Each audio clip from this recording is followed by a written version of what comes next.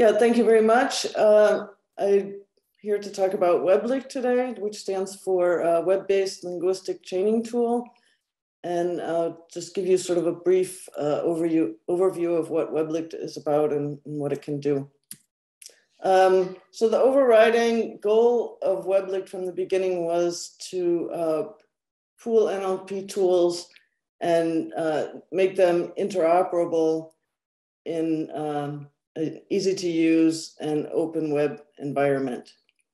And the type of tools that we're talking about are things like sentence splitting, tokenization, lemmatization, part of speech tagging, which assigns the part of speech like verb and noun to a token, morphological analysis, named entity recognition, which was mentioned before, and two varieties of parsing, dependency and constituency.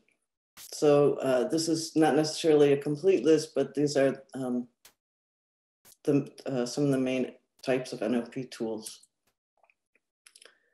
One thing to remember is that NLP tools in general are developed for a specific language, usually. So you wouldn't get very good results applying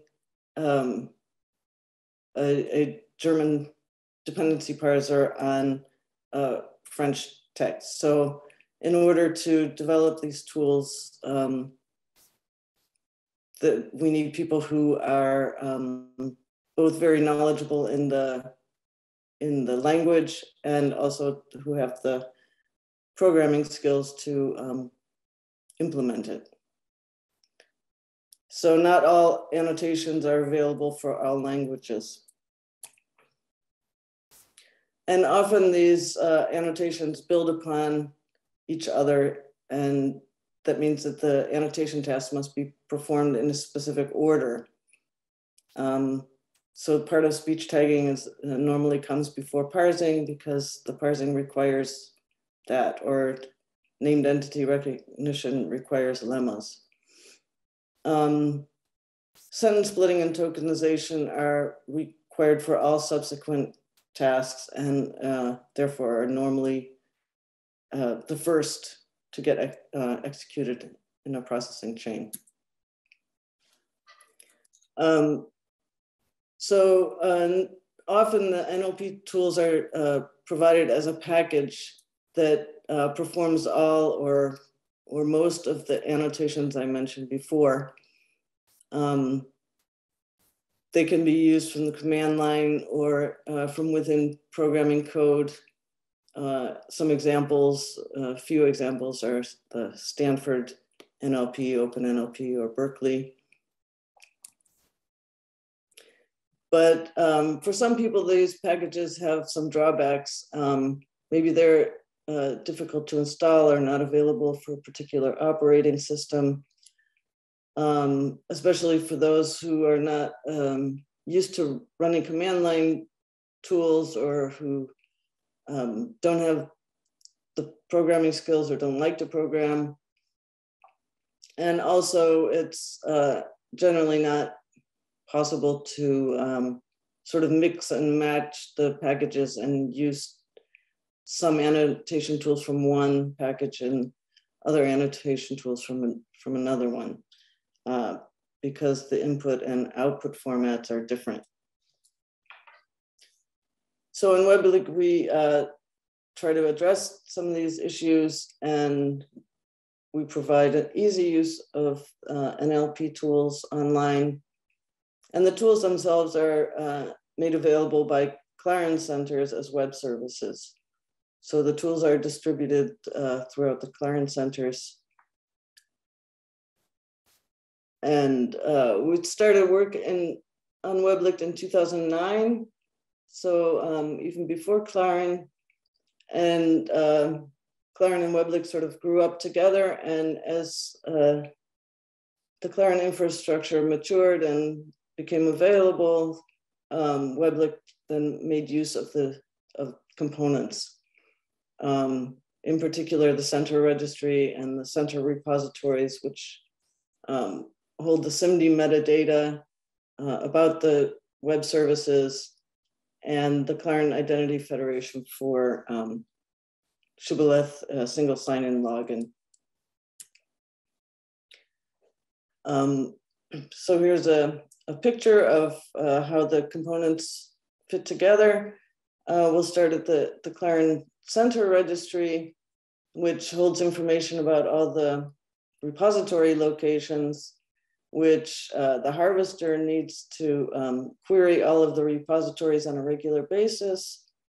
Every couple of hours this happens, and the WebLicht web service metadata is queried from all of the centers, and then that gets passed into the chaining and execution engine, which is responsible for making sure that the processing chains are valid and in the right order, since that's why I mentioned before that they sometimes need to be executed in a particular order. Yeah, and the chaining engine also actually executes the chain. So it sends the input to the first service, and then the output of that service is then input to the next service, and so on, until all of the annotations are done, and it's then presented in the WebLicht user interface. So at some point, people started asking, well, we just want to, we don't really care exactly which services are being used. We're not familiar with the differences between them, and couldn't we just upload our data and click on dependency pairs or named entities and be done? So we then made what we called easy chains, which are predefined processing pipelines for the most common annotations and languages. At the other end of the spectrum, we had people who said, we don't want to use the interface all the time. Can't we invoke the services from the command line or scripts? So for that, we have WebLicht as a service for those people who prefer doing it that way. And coming soon, it's not quite done yet, is WebLicht Batch, which will be good for large input files or many input files for processing. And the web interface needs to restrict the size of the input files a bit in order to not put too much stress on the servers that are located at the various CLARIN centers. And then you can just submit your job and come and pick it up later when it's done. So the WebLicht uses the login via the CLARIN Identity Federation, which allows researchers to log in through their own academic institution. Currently, there's approximately 2,200 institutions that are part of it. And yeah, this is the single sign-on, which is maybe a bit like signing into your GitHub account with your Google account or something like that.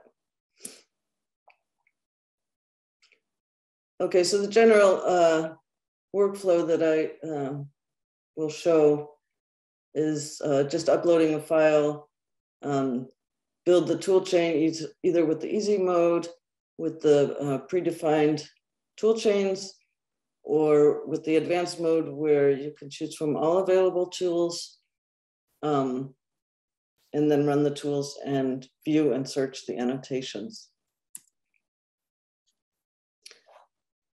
So what I did here was I took some text about Douglas Adams, the author of Hitchhiker's Guide to the Galaxy, and I uploaded the the data and went into easy mode and said that, clicked on the dependency parses. And this is the tool chain that is the predefined chain for that input. And you can see that it's first produces sentences and tokens, and then the part of speech, and then finally the dependency parses. And then I did a very simple search, which just looks for all the verbs in this, it's very small text. And so I know that these are, the part of speech tag for verbs is via VBD because they're all underneath the words here. And this is just one of the parse trees with one result. I can browse through those.